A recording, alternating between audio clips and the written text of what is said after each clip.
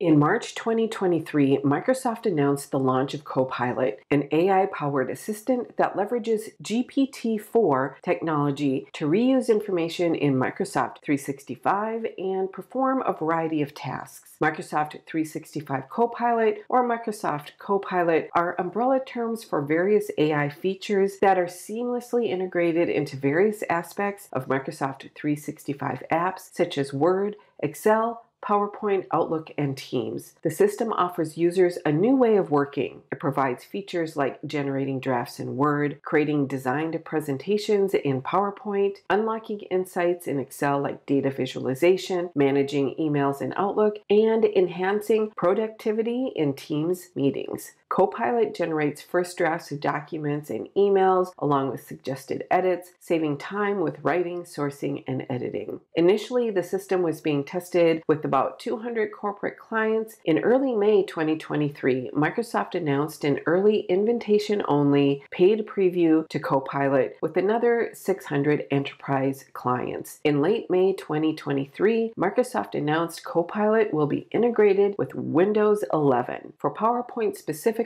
Copilot can convert written documents into presentations or create templates. It enables the generation of slide decks based on natural language input and context. It can make slides more visual, animate them, and add speaker notes. With the goal of saving time and enhancing the impact of presentations, it will offer suggestions for design ideas, images, and talking points. Once Copilot is available to more users, you will need a Microsoft 365 subscription and have the latest version of the desktop app. The Copilot button will be on the Home tab to the far right in the Design section. Clicking the button will open the Copilot panel. Within the panel, you will be prompted to select the type of presentation you want to create. The assistant will generate design ideas, images, and talking points based on what you choose. The suggestions should align with the content and purpose of the presentation. Once the initial draft presentation is generated, you can utilize the Design Ideas button to generate additional design suggestions. The Images button allows users to find relevant images, and the Talking Points button suggests possible talking points. Once suggestions are generated, you can customize and modify the content, including replacing images, modifying talking points, and adding additional content, and even delete content. Keep watching for more slide design tips and tricks.